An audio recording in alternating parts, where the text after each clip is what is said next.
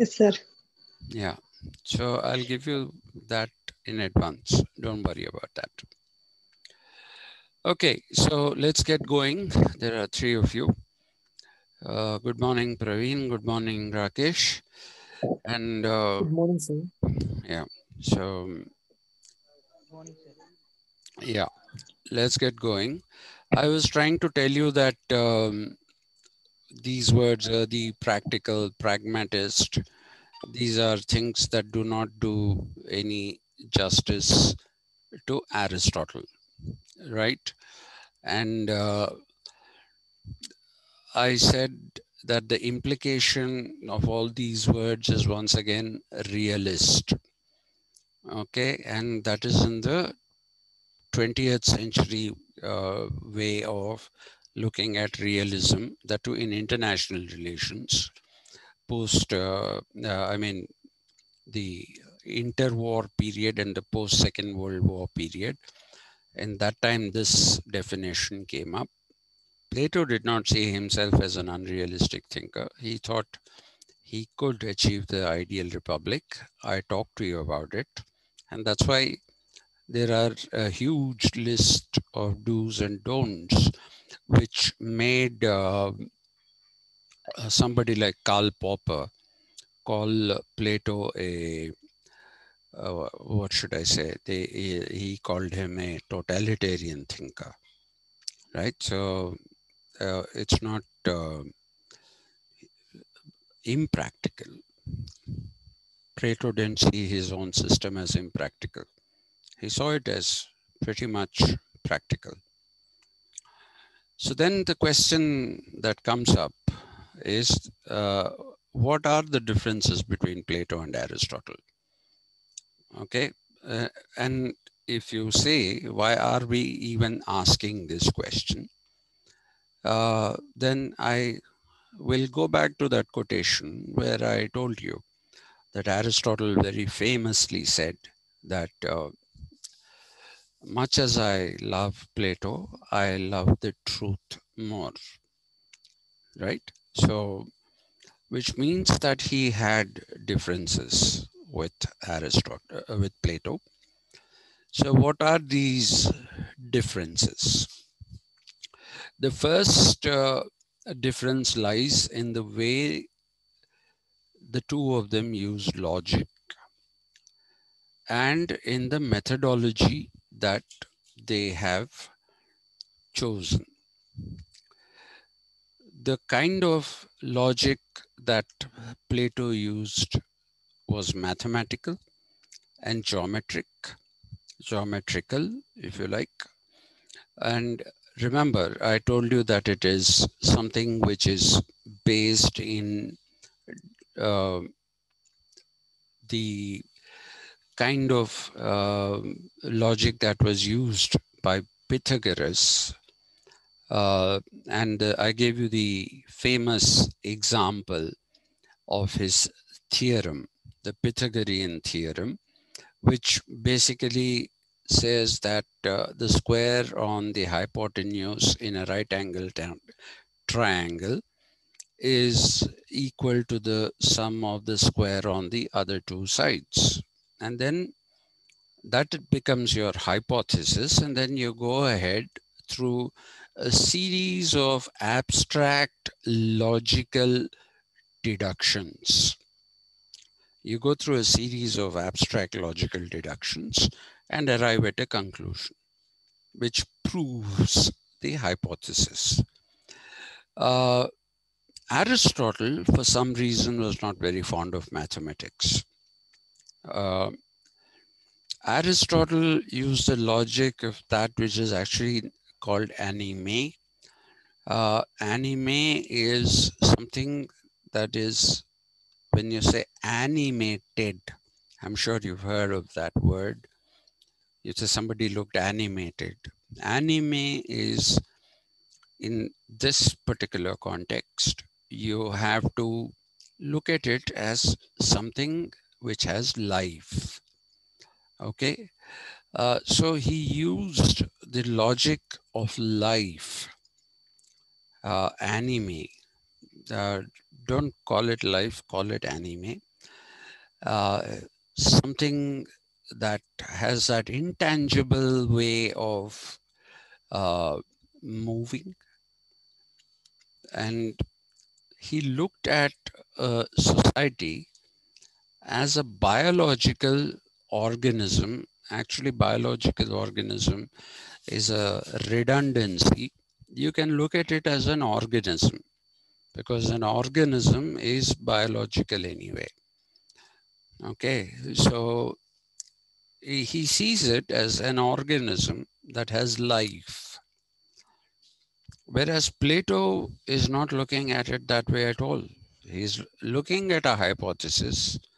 How do you arrive at the ideal republic, which is also the best republic? So the difference is very clear. Aristotle's approach is completely, or mainly, I can't say completely, mainly non-mathematical. Okay, he sees society as being akin to an organism. Now, Aristotle set up his own school, which he called the Lyceum. Okay, and what you should understand is that the Lyceum, many people have asked me, sir, what does this mean? Okay, actually, the Greek meaning of the word Lyceum is a place where you walk.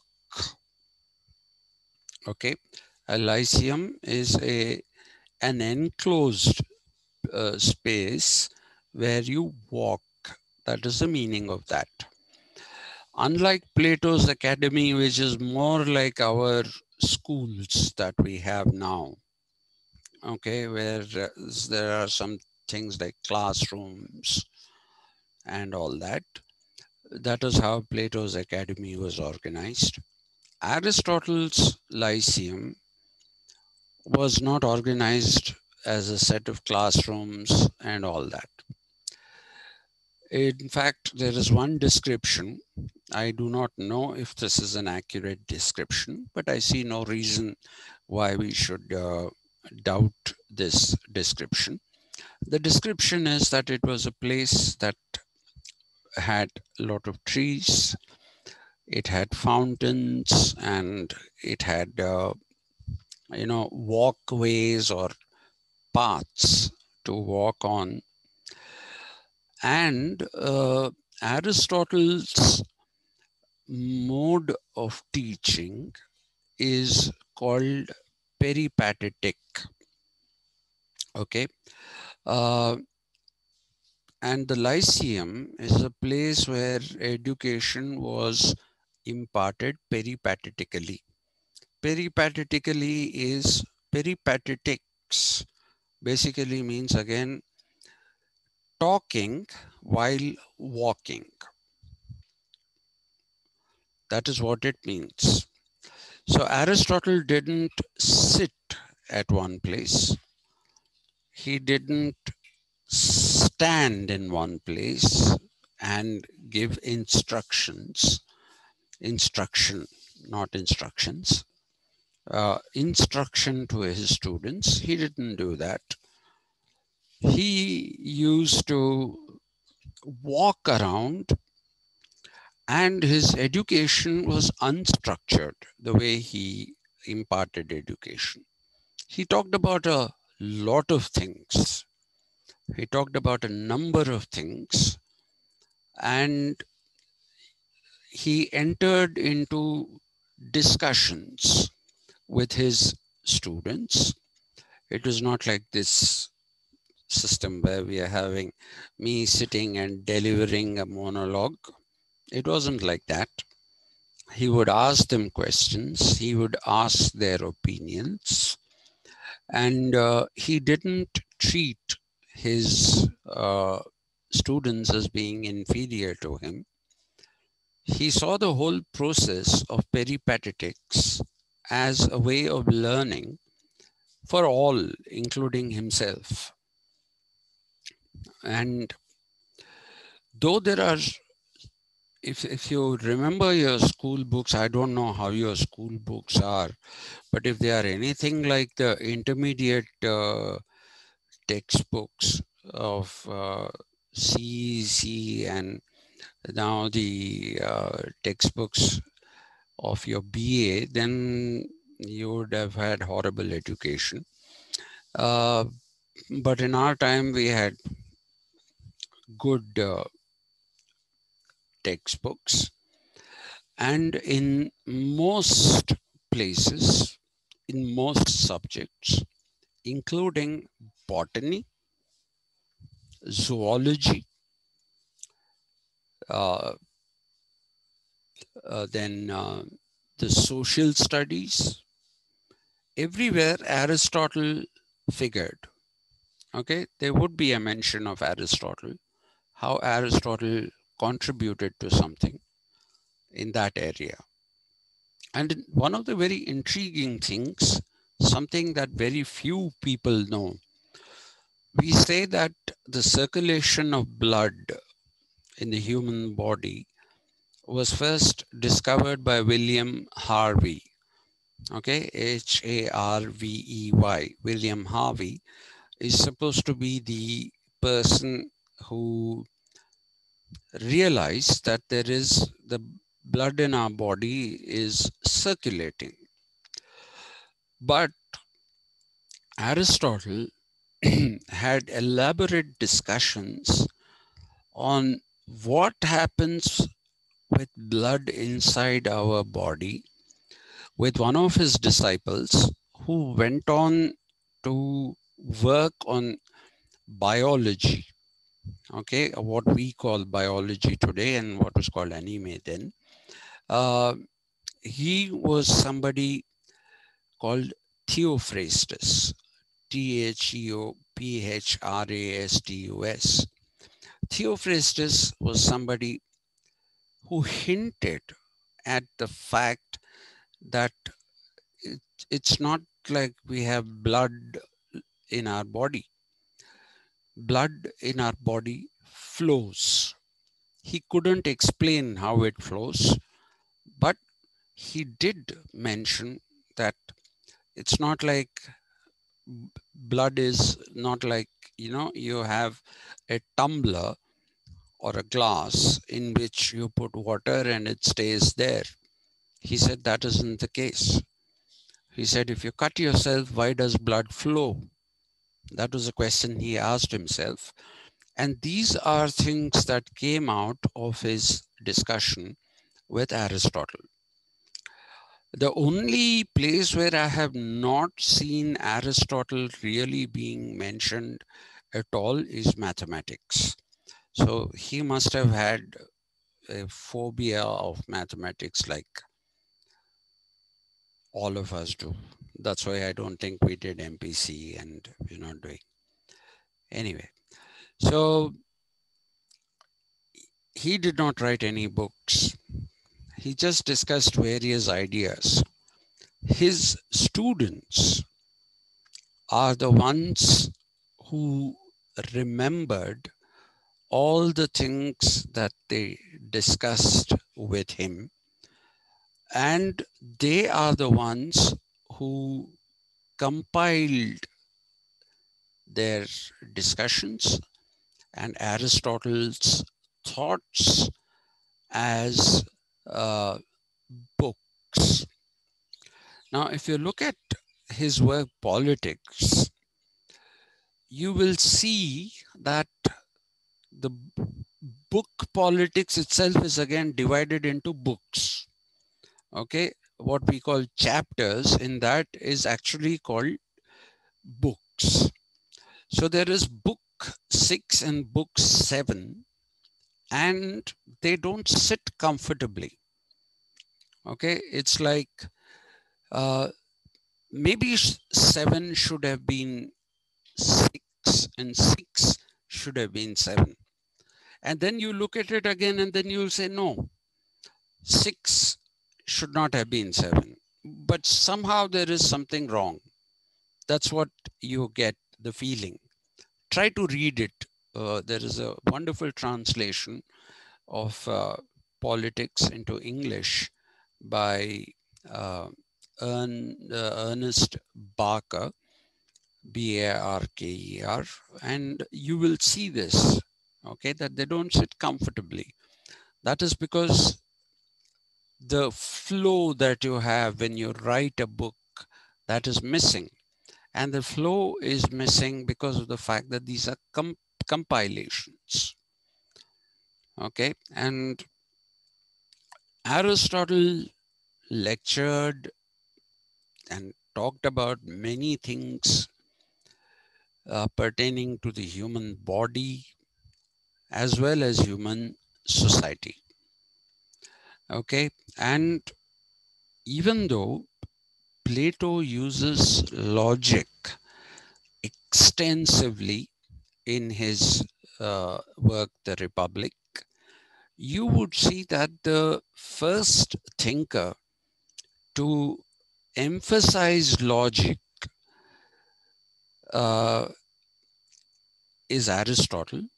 And you will see this in the compilation of works which are called, which is called prior and posterior analytics.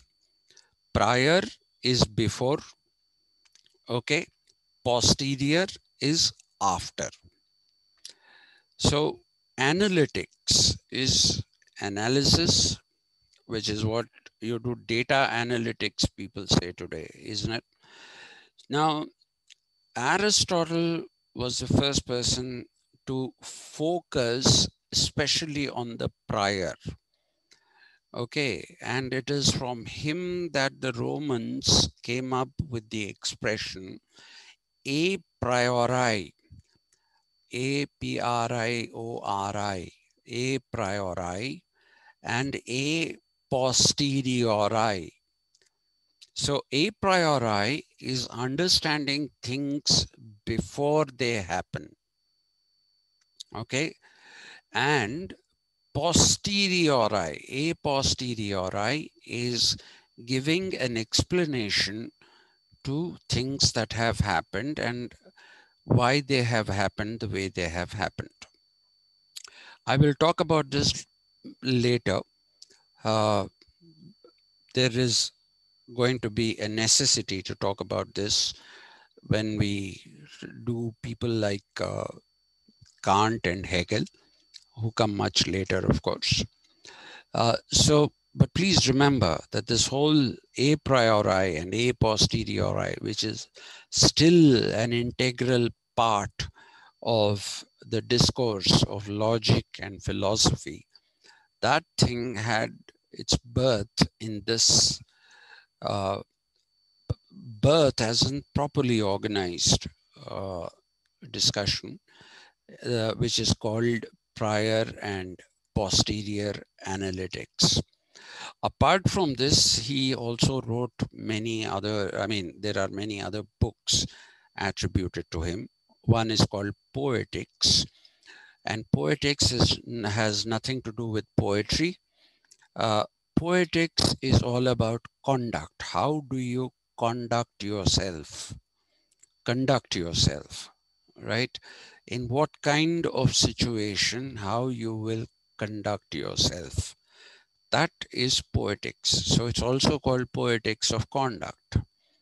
Okay, so that is, and it also lays down rules of how to have a meaningful conversation.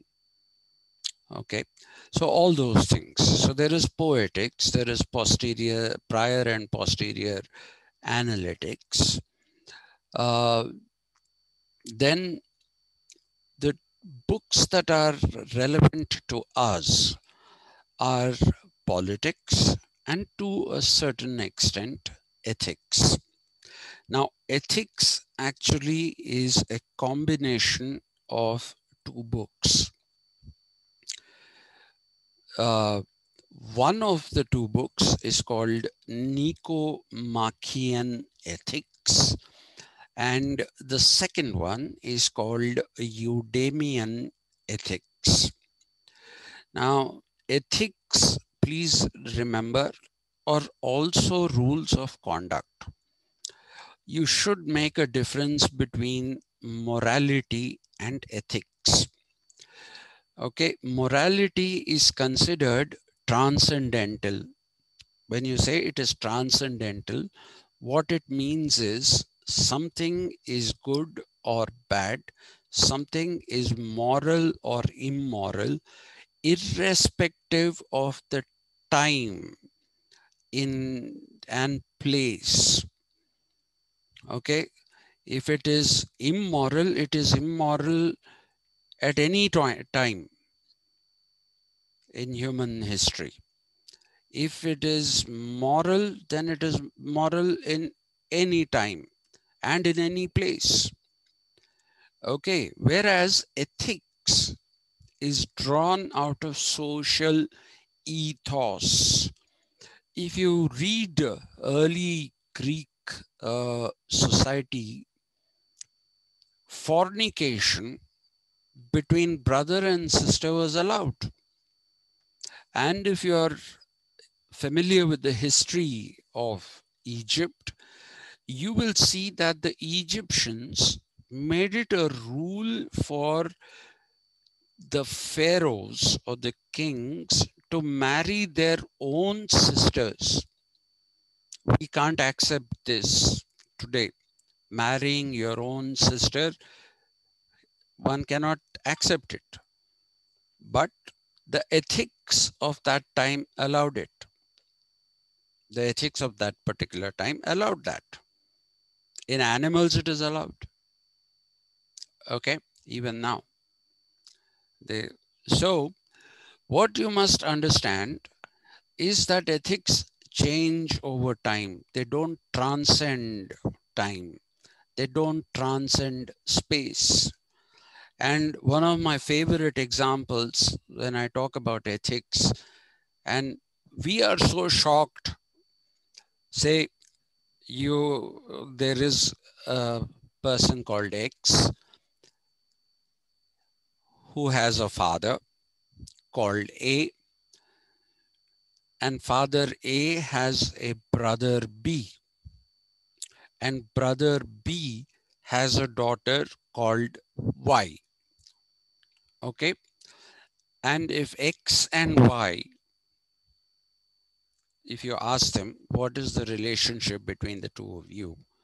You will say it is brother-sister relationship. Okay. Because my father and that girl's father are both brothers. So as their progeny, we are also brother and sister. So X cannot marry Y. But funnily, in South Indian society, we have this whole concept of Bava. You go and see any film, Bava.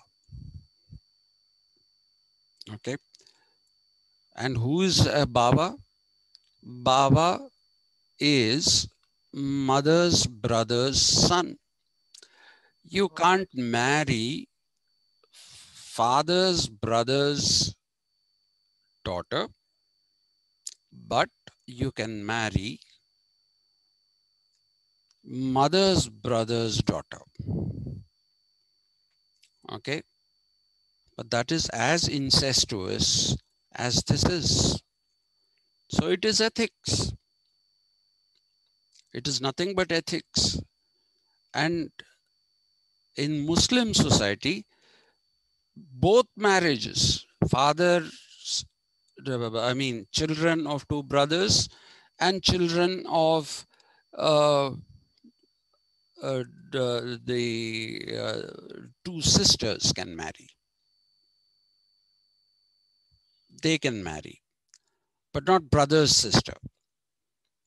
So that is another ethics. So ethics are not uniform. Ethics are not uniform. Ethics have changed with time and place, with religion, culture.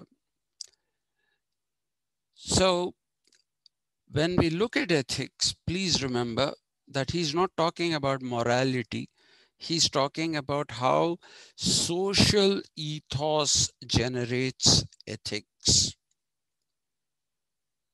And he's trying to identify that which is good and that which is not. Now, what you must understand here is that the work ethics, especially the Eudemian ethics part, shows how open-minded Aristotle was. Why are they called Nicomachean ethics and Eudemian ethics? Nicomachus, Nichomachus, Nicomachus was Aristotle's father. Okay, he was his father. He had a great influence on Aristotle and his thought. So this work is derived from his discussions that he had with his father, Nicomachus. Eudemus, on the other hand, Eudemus, Eudemus was a student of Aristotle's. And Aristotle was so impressed by his students' arguments about certain ethics. I'm not going into the details because then we'll be doing this for the rest of our lives. Okay, that he decided to have a separate book. I mean, a separate discussion, which became a separate book within the book, which is called Eudemian Ethics. And if you read the book, if you ever find the time, at least if you read the introduction to the ethics, you will see what the differences between Nicomachean ethics and Eudemian ethics are. Okay, now I'll tell you as we proceed as to how ethics, apart from politics, is something that also has some value for us as students of political science. Now, when you look at the differences between Plato and Aristotle in terms of the methodology that they used, I told you Plato uses the deductive method, which is you start with a generalization and then end up with a particular conclusion. I gave you this example where I said you will use something. It's a stupid example, so just don't take it too seriously. If you dig, then you'll find problems. Just use it as a way of understanding how the deduction happens. The deductive method has to be understood as an inverted triangle because you start with a broad generalization which says all trees are green in color. This is green in color, so this is a tree. So from all trees, which is a generalization, you have come to a particular tree, and that is the deductive method. If it is not green in color, then it must be something else. It's not a tree. That's what the deductive method will tell you. I used to give an example that, all crows are black in color. This is black in color, and therefore this is a crow. Until I found that in New Zealand, there are crows which are black and white. They have both colors. So I've stopped giving that example. Anyway, Aristotle, on the other hand, uses an inductive method. He will look at this is a proper triangle, not inverted. You start with a particular instance and make a generalized and arrive at rather generalized conclusion. So you will look at a tree, you will say, this is a tree, this is green in color, and therefore all trees are green in color. This is inductive. Okay, you're inducting one particular instance and making a generalization out of it, right? Now, then there is also a difference between the two of them in terms of the most desirable republic or the polis, as Aristotle calls. Aristotle rarely uses the term republic. For him, it is a polis, not republic. Okay. And you will see that they have vastly different ideas. Let me just give you one particular idea.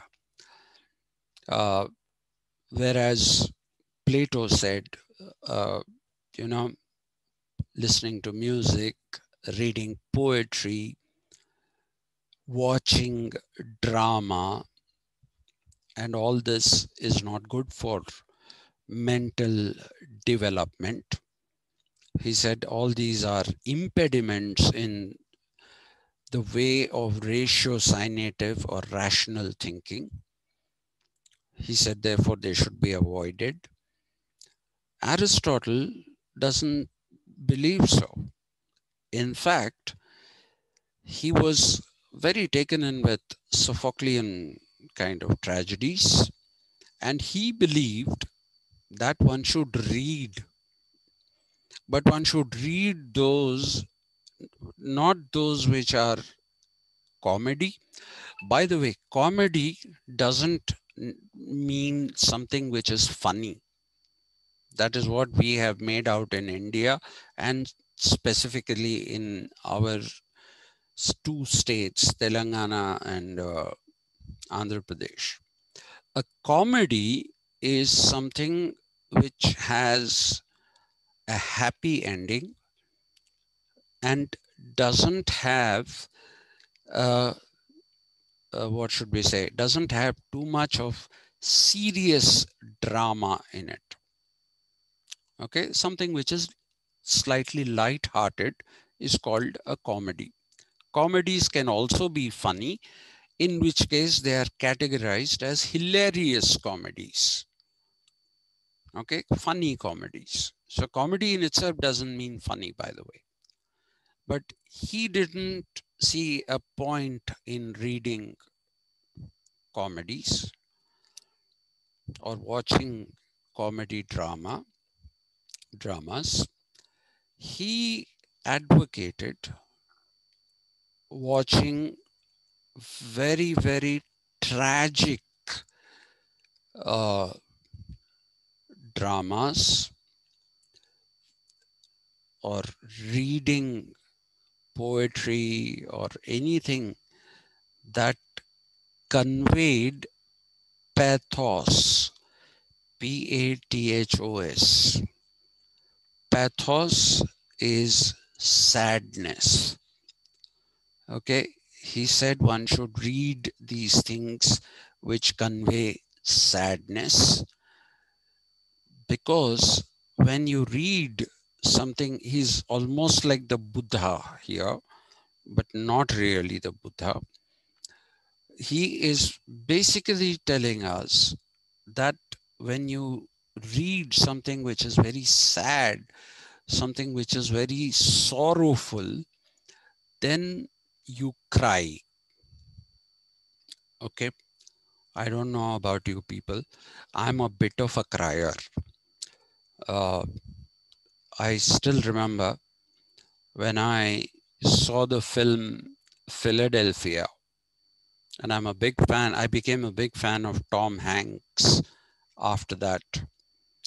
And at the end of that film and another film uh, called Saving Private Ryan, which is also about war, the Second World War. And the central character in that again is Tom Hanks. Uh, both the times at the end, I was almost in tears. I had to fight my tears because Our people, when you go to a theater, as soon as the movie is coming to an end, they put the lights on. And I had to sit like this and fight my tears. So there are these, you should, if you get a chance, please see Philadelphia and Saving Private Ryan. They are not entertaining movies. They are very sad movies. But like Spielberg said, that we take the world for granted today. We forget the sacrifices on which our present world is built. So this is about World War II, Saving Private Ryan. Anyway, so he says when you look at or when you read something which is tragic, then you cry. And crying is catharsis. That is a Greek word. Catharsis. Catharsis is nothing but purgation or getting rid of emotions. Okay. If I don't know if you have noticed, you feel much better after you cry. If you really are overcome by sadness and sorrow, and if you cry, and I don't fall for that nonsense that men don't cry. That is nonsense. Okay. Uh, if you cry, you start feeling better, much, much better. Okay. And that is exactly what Aristotle means by catharsis.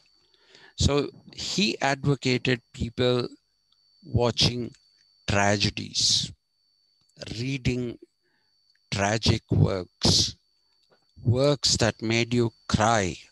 Because once the emotions are thrown out, the emotions that lie bottled in you, once they are thrown out, then you are more rational. So this is exactly the opposite of Plato. Exactly the opposite of Plato.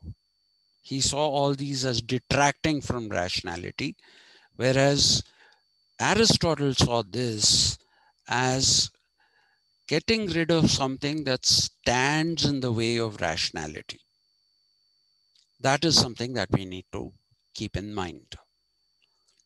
Okay, so they have different ideas about how what is desirable in a republic, the ideal republic, and the polis.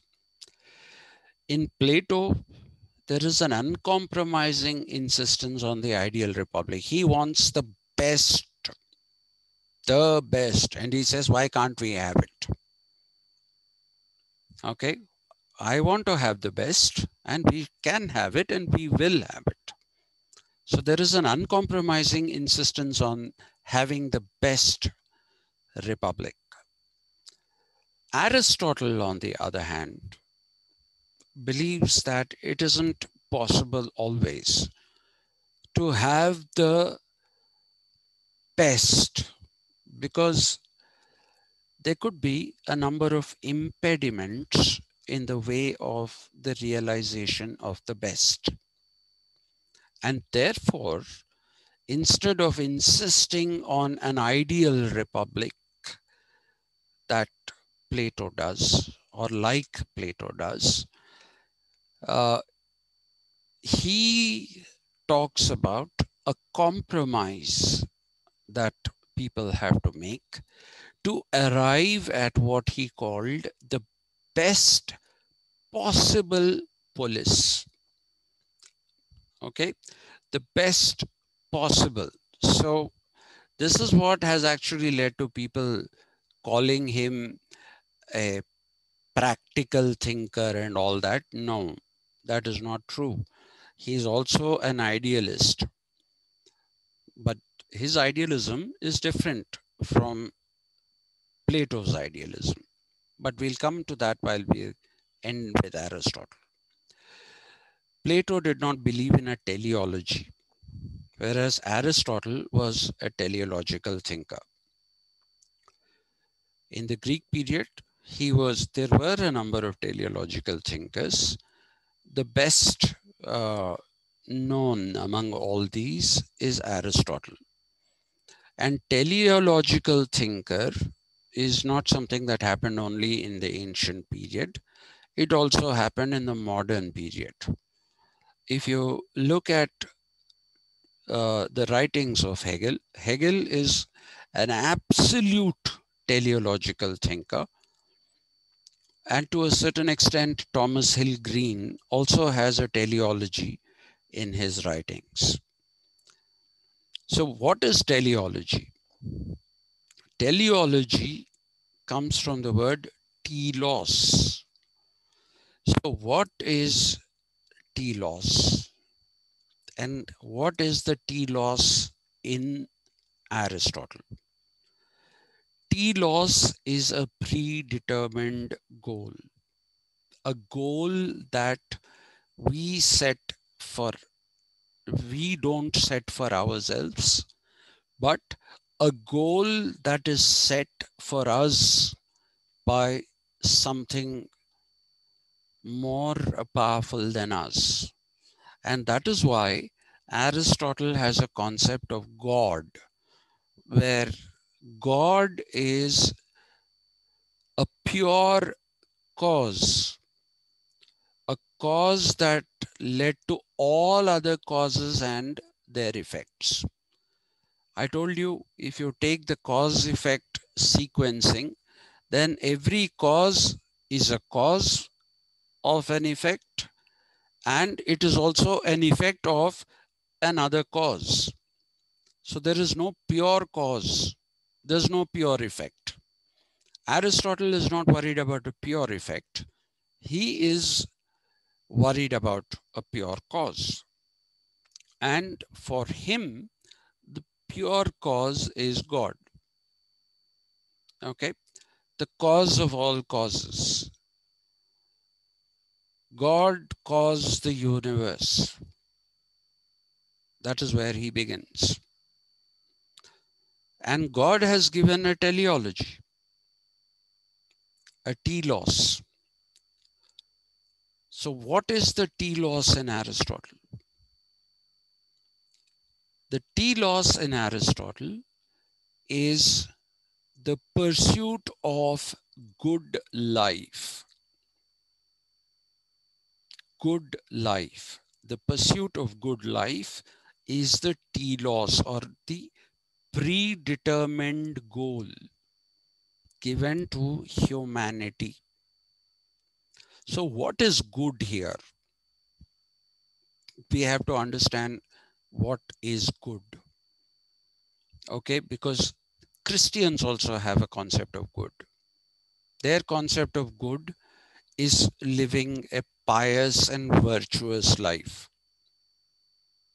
right? Following the rules of the Bible, living according to them. That is being good.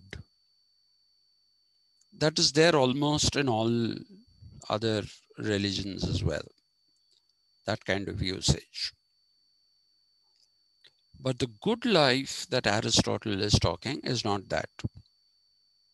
It is also not the good life of Kingfisher. Let the king of good times, Vijay Mallya, poor fellow, he is in doldrums now. And neither is my favorite motorcycle Kawasaki's tagline, let the good times roll. The good times is times that we enjoy. You say, how was the party last night? Oh, it was great. We had a good time. Okay, that's not the good he's talking about here.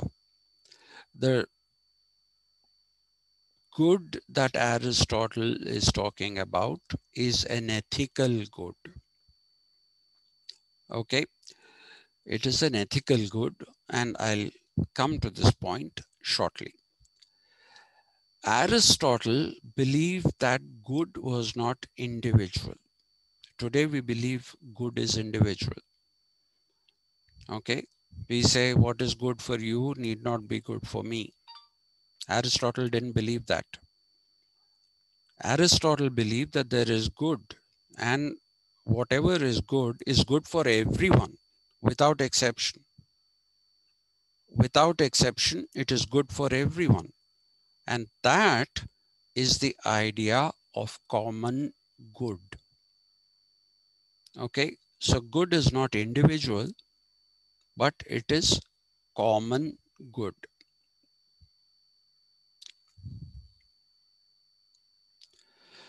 I'll come back to good in a bit. There is a typology of governance. Don't call it government. Government is a more modern word. There is a governance, system of governance that Aristotle laid out. Plato also had laid it out. He said monarchy is the best. And then he said a monarchy degenerates into an oligarchy, and an oligarchy degenerates into a democracy. Rather, a monarchy degenerates into a democracy, which then degenerates into further into an oligarchy. And at the end of it, you have democracy, which is the worst possible or the worst kind of governance that you can have. Aristotle believes that democracy is a horrible thing. He's in complete agreement with Plato. And though there are similarities in the typology, Aristotle's typology has a few more categories. Aristotle says a monarchy degenerates into a tyranny. Okay. And when a monarch becomes a tyrant, then a group of people will come together in order to get rid of the tyrant. And they establish what he called an aristocracy, the rule of a few people. That is an aristocracy. And when these few people also degenerate in their ruling, then it becomes an oligarchy. Okay, today the words have separate meanings. Oligarchies are rule of some people. Okay, and in crony capitalism, today the oligarchs of India are Mukesh Ambani, Gautam Adani, all of whom curry favor directly with the Prime Minister. So this is the modern definition of oligarchy is different. Similarly, in America, you don't have a democracy. What you have is an oligarchy. 578 people vote for the president. 538 people vote for the president. Okay. The rest of the people vote for the Electoral College, but nobody cares. Hillary Clinton, last time in 2016, she had a couple of million votes more than Donald Trump as far as the popular vote for the Electoral College was concerned. But the Electoral College basically said, we are voting for Trump. So Trump became the president, even though the people didn't want him, technically. So that is an oligarchy in the modern sense, but not in the Aristotelian sense. So Aristotle says oligarchy is a degenerate or perverted form of the aristocracy. And when this happens, he says, a concerned group of citizens will set up a polity. This is the addition. Apart from aristocracy. The other addition is this thing called polity. And if a polity degenerates, if the citizens are not ruling properly, mind you, it's not all the people, only citizens, and not all people of the polis are citizens. And if the citizens don't rule properly, then the police will descend into an anarchy. Not an anarchy, sorry. It will descend into a democracy where the mob takes over. The mob will start ruling. So he's in complete agreement with Plato that democracy is the most undesirable form of government and that it is a mobocracy. In the modern period, though, these definitions have changed.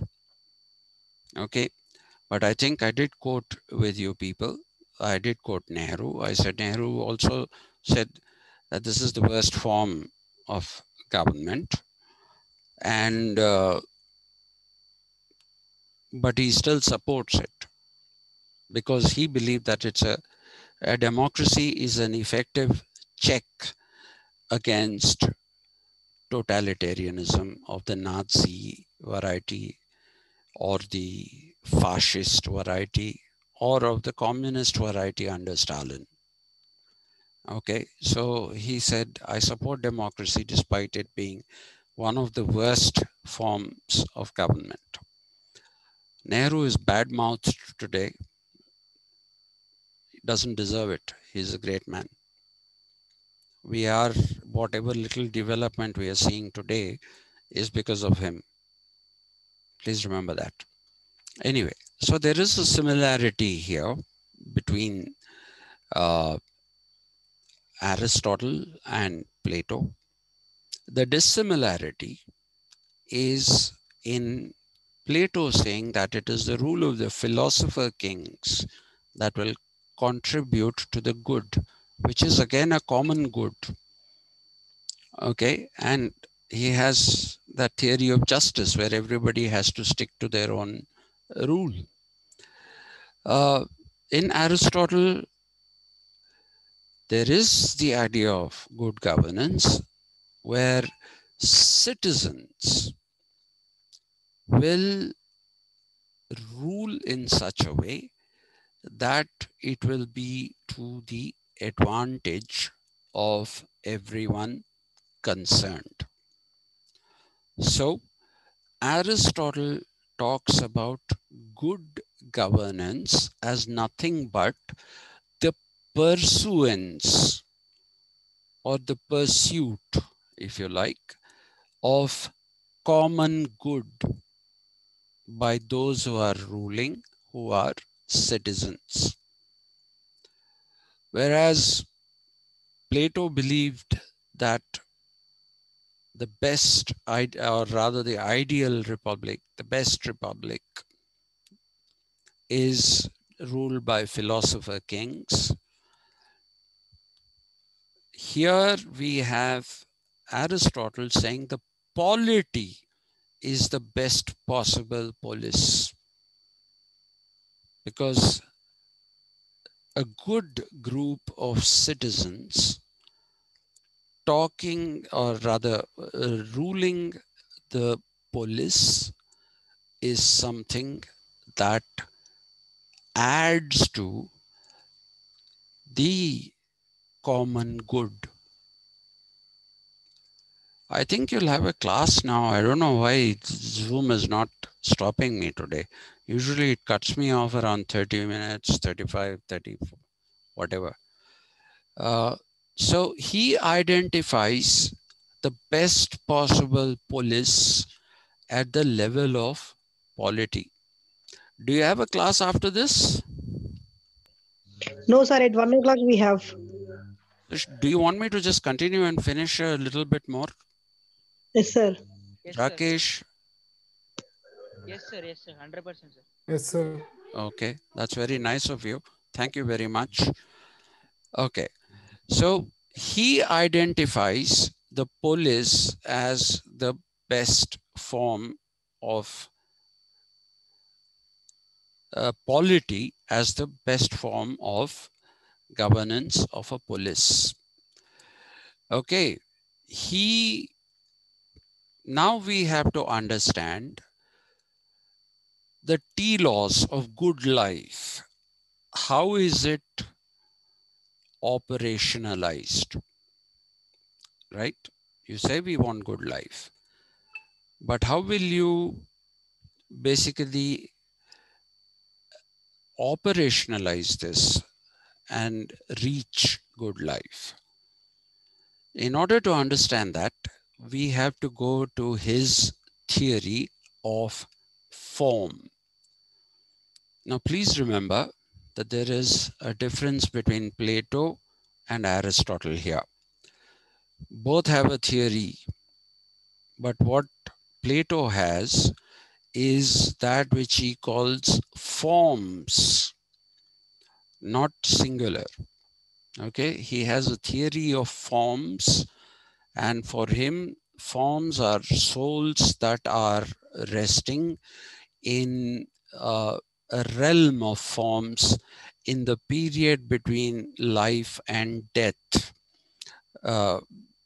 Death and rebirth, sorry, not in the period between life and death, but the period between death and rebirth. Now, in Aristotle, you don't have this. Okay, Aristotle identified form in a different way. If you ask Aristotle, if you take an acorn, A-C-O-R-N, okay, acorn is a seed. All right, it's almost oval.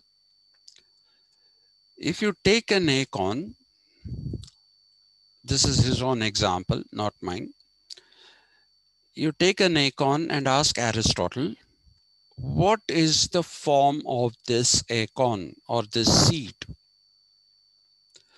What will you expect? You will expect him to say this is a little oblong. It is brownish in color. It has a certain thickness. That is how we describe form. This is our idea of form, right? So suppose somebody says, describe A.V. Satish Chandra's form. So it's a fat man. He's also got fat in his head, not just in his body. So that'll be the way in which we describe form. He's ugly. Aristotle doesn't describe form like that. If you show the acorn to him, he will say the form of the acorn is an oak tree. Okay, the acorn is a seed. The acorn is a seed, and the seed grows into an oak tree. So Aristotle had this principle, which he calls the principle of primary natural potentiality to finished form. Okay, for Aristotle, everything in this world every living thing in this world has a primary natural potential. It's a natural potential. Okay, and this should develop. He doesn't say it will develop. He says it should develop into its finished form.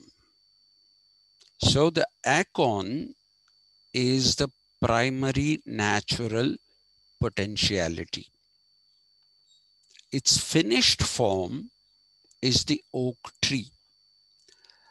And when you define what the form is, you don't do it at the level of the primary natural potentiality, but you do it at the level of the finished form.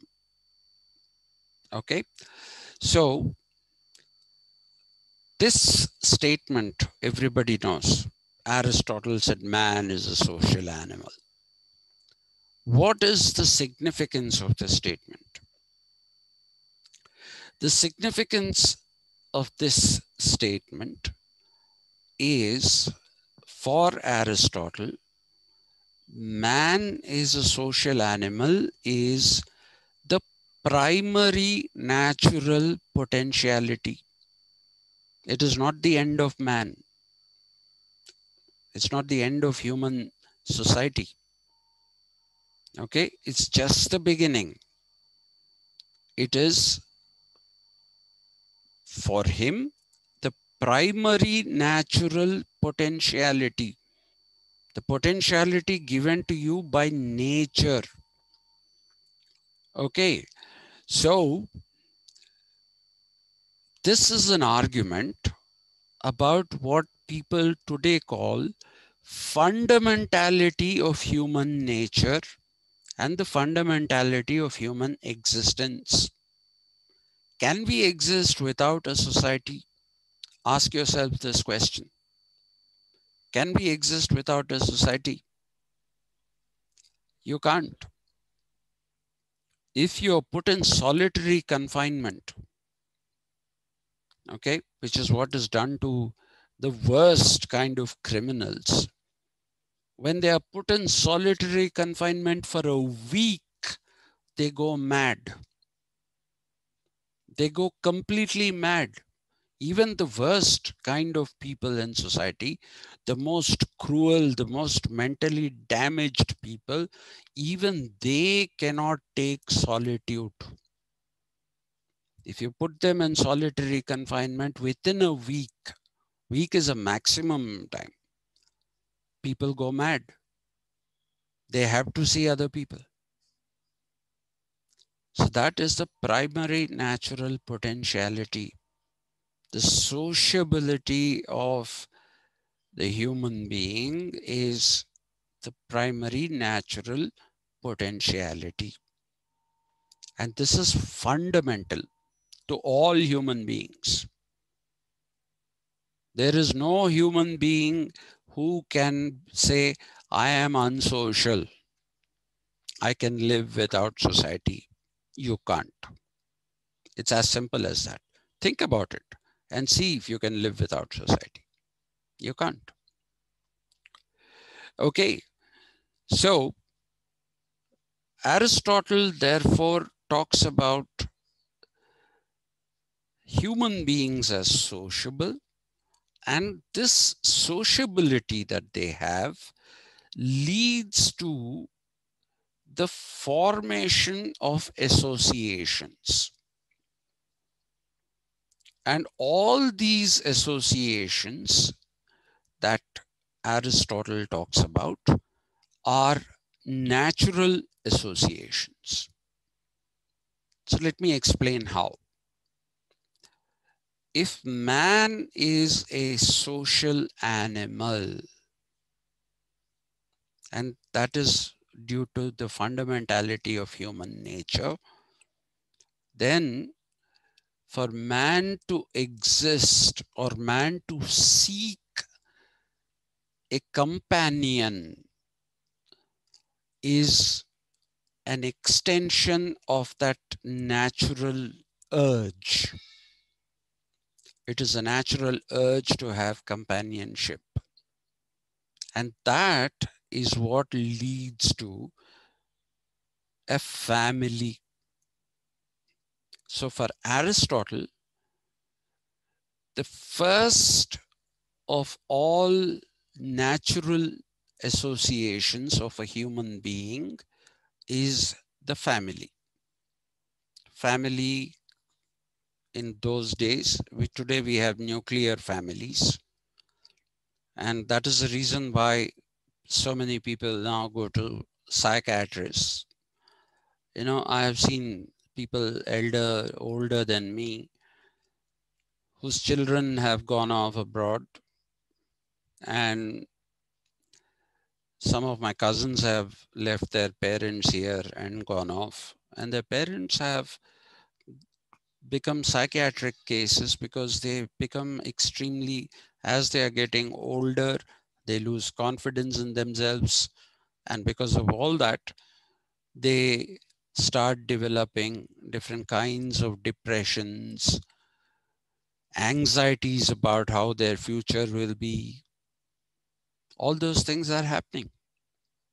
Just go to a psychiatrist or a psychologist, a counseling psychologist, and they'll tell you how many people come to them with anxiety and depression because of the breaking of the family structure. Okay. In the US, people pay money for someone to just, he's called a therapist, he or she, all they do is they sit and listen to you. That's all. They're not doing anything more. It's just that you don't have anybody to talk to.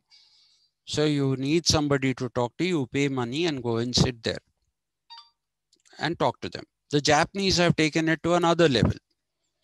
You can hire people to play the role of a son. You can hire people to play the role of a daughter. You can hire people to play the role of a daughter-in-law, a son-in-law. You can hire people. That's how it is, to play these family roles. That's how bad it is in Japan. And because of the disintegration of family structures in Japan, at one time, Japan had the highest rate of suicides. People were committing suicides because they couldn't take the depression, the anxiety of not having a proper family or a proper family life. Okay, so you will therefore see that family is the first, or yeah, it is the first of natural associations. It's not just wife and husband. It is the extended family. Wife, husband, mother, father, daughter, son, all put together. That's the family unit. So association here is not to be understood as a formal association, okay, which we have, the association of lawyers or something, not that kind of association.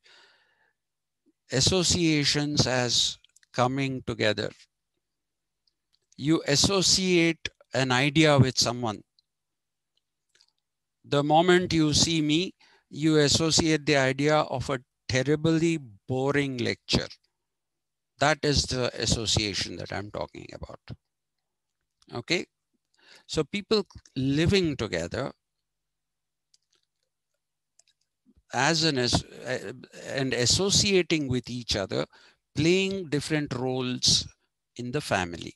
So that is the first of the natural associations, because it is born out of the natural instinct that the human being has for sociability or being social. The next level of natural associations is the village. You'll see that a family is also not self-sufficient. Okay, a family cannot be self-sufficient. I mean, today you have everything available to you as services if you pay money. But not many years ago, if there was a death in somebody's family, then that family needed help from other people.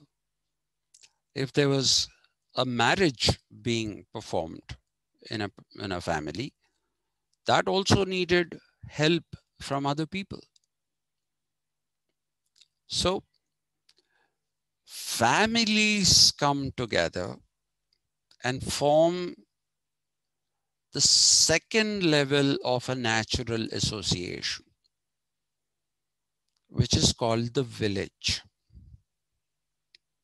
It is called the village because all the different families come together to help each other out. And in this process, they create a locality. And that locality is a village. And since the family is a natural association, and the same urge of the natural association that created the family is creating the village, then the idea is that you will have the village as the second level of natural association. Okay, the first is a family, first level of natural association. The second level is villages. Now, even a village is not self-sufficient. Leave alone a village, even a country like India is not self-sufficient. See, we are supposed to have the 5th biggest coal reserves in the world. Okay, but our coking coal is supposed to be not very good. It's not very efficient thermally. So we import coal, despite being the 5th biggest country in the world with coal reserves. And our coal reserves are supposed to last us any time for another 200 years or 250 years. We have that much coal, but we still import. Okay. Why, There sir? was a program called PL 480, which the American government gave, which was giving wheat to India, despite the fact that the farmers in Punjab were growing a lot of wheat. It was still not sufficient. And today, with the way in which our population is increasing, the way it's galloping, I don't know if any of you saw the newspaper yesterday, the Times of India. It gave a very interesting statistic. India was all out for 36. You know that, right? So almost everybody who follows cricket, I also follow, but I am not dying of shame. Most people are dying of shame. But what is important here is that Times has put up a particular statistic, which is extremely interesting. The previous highest score, or lowest score, sorry, by the Indian cricket team in a test match was 42 in 1972 in Lords, or was it Leeds? One of the two. Okay. And between that time and now, when India became all out for 36 in Australia, I believe out of the 1.35 to 1.4 billion population, 1 billion population was born after 1972, after that humiliating 42 all out. So see how much the population has grown. So what does that mean? That means that you have to depend on other countries for resources. Okay, you require natural resources, you require food, all those things. People are worried about food security. Where will the food come from? So all those things. So a village, if a country cannot be self-sufficient, where will a village be self-sufficient? So a group of villages will come together in order to form the third level of a natural association, which is the polis, P-O-L-I-S. Okay, that is the third level. And it is a natural association because family is a natural association, and that led to the formation of another natural association called village. And since the village is also a natural association and a group of villages have come together and formed a polis, the polis is also a natural association. That's what Aristotle says. And having said that, which is the realization of the telos, not any polis, but a good polis, a polis that is governed properly by the citizens is a good polis. And when a good polis comes into being, man now becomes a political animal. So man is a social animal, was the primary natural potential. And if man is able to establish a good polis, then he has reached the finished form, which is man is a political animal. Okay, so you say man is a political animal, and for that means that it is the realization of the potential which was there as a social animal. It is now the finished form. So human beings no longer live based on instincts. That is what Aristotle says distinguishes human beings from animals. Animals live instinctually or instinctively. Whatever they do is an instinct. It's not thought of, is what Aristotle believes, which is not true.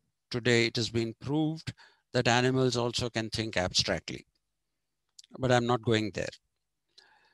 So the transformation of a social animal into a political animal is the culmination of the full process of rationality. Okay, so man has now become a rational being. Sociability is the instinct. Being a social animal is an instinct, but being a political animal is a rational thing. You have chosen to be a political animal. You have chosen to have good life, ethically good life. And what is this ethically good life? This ethically good life is the realization of the value of common good. Okay, people realize that there is no such thing as individual good, but they realize that there is a thing called common good. They understand that the good of society is not different from the good of the individual, which we don't, by the way, we don't subscribe to this anymore, because modern period is individualism. It is now like this. It's being turned upside down. What is good for the society need not be good for me. That's what you'll say. But Aristotle said, what is good for society is good for the individual. So he put society first, common good first. So if you're living in a good polis, then you are doing things that are good for the society that exists in that polis, and you're doing them rationally, and therefore you are leading a good life, ethically good life, where you realize the value of common good. That is what we need to understand and keep in mind. Okay, so when we are talking about a good life, human beings understand the necessity for commodious living, meaning living peacefully and living in harmony. That's what it means. They realize that they are a species. They realize the species being, which means you say, no, I can't live individually. I have to coexist with the rest of the species. The realization of that species being. When we come to Marx, I will talk about how he says alienation takes us away from our species being. He says that is the problem with modern society. Okay, but in Aristotle, he says it is the realization of the species being. So what is good for the society is good for the individual, and therefore it is the polity is where you realize this, and it is therefore the best possible government or best possible system of governance, the polity. Okay, this is the realization of the telos of human life, the predetermined goal. Predetermined goal is living an ethically good life with good governance and with the realization that there is a thing called common good, which is good for everyone, and living in peace and harmony. This is the ideal, and it can become real. That's what Aristotle says. Now you can ask one question with which I'll end. The question of slavery. People say Aristotle was retrograde. He defended slavery. What you must understand is that Aristotle defended slavery, but not slavery of the variety that we know. What is the slavery that we know? I think America was the country, the United States of America was the country that kept slaves even as recently as the 19th century.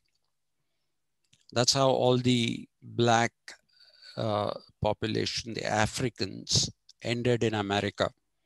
Mainly Dutch traders purchased these people,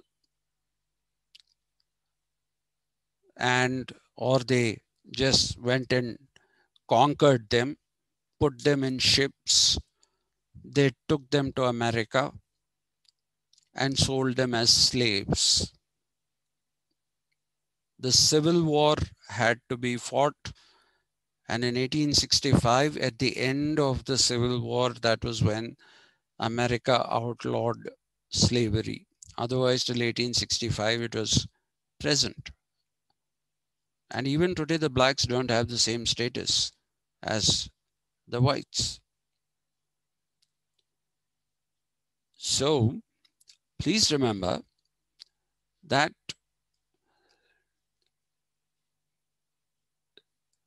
we are talking about slavery in the context of Aristotle, not in this sense. Because when people were taken in ships as slaves, they were jam-packed. They couldn't lie down or anything. You had to sit in one position, and you had to sit in that position for God knows how long. Many people used to fall ill. They used to die. So what used to happen to those people who were falling ill or who were dying? Simply they were picked up, taken and thrown into the ocean. That is the idea of slavery we have. In India, slavery came with the Islamic rulers. In fact, the first Delhi Sultanate was under the slave dynasty, Qutbuddin Aibak. Okay, that is why was it called the slave dynasty? Because Muhammad Ghauri, he plundered India, and when he was going back, he saw no point in taking these slaves whom he brought. He thought they were an unnecessary encumbrance on his way back. So he left them here. And these people basically took up the rule, and the practice of keeping slaves continued. And slaves were worked into the ground. If you look at the average age of a slave at that time, the average age of a slave, I mean the lifespan, not age, average lifespan of a slave was 12 years.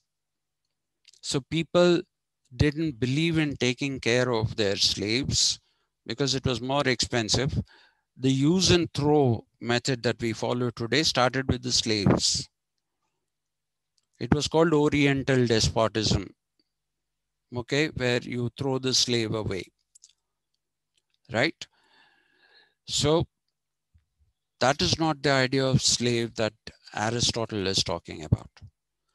Aristotle is talking about a master-slave relationship, which is symbiotic.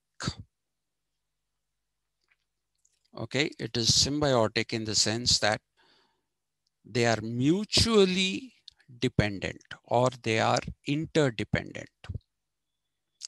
The slave has an inferior mind, and therefore he cannot think for himself. The slave cannot think for himself. Okay, and since he cannot think for himself, somebody has to do the thinking for him. And it is the master who does the thinking for the slave. But what is he thinking for? Or what is he thinking about? The good of the slave, not the bad. He's thinking about how this common good can also come to the slave. He's thinking about the good of the slave. And in return for this mental job or mind job that the master is doing, the slave will do physical labor for him. When the master stops doing mental jobs, stops taking care of the slave is no longer in any uh, obligation to continue with the master. This is not told properly, the story of Aristotle. It's portrayed and he's shown as retrograde. No, he did say slaves, but it's not a slave who is worked into the ground. The master does his, looks after his good, and in return for that, the slave does manual labor for the master. Right? So that is the point that you have to keep in mind. But Aristotle is retrograde in one way. After Plato, Plato gave equality of status to women, which Aristotle did not do.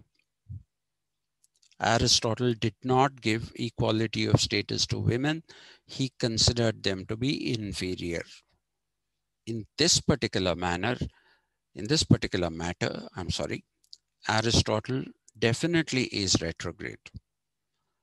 And by and large, after Plato, Aristotle is definitely a lot less radical. Plato is very radical, very ahead of his times. Aristotle is more balanced, not balanced, is not as radical.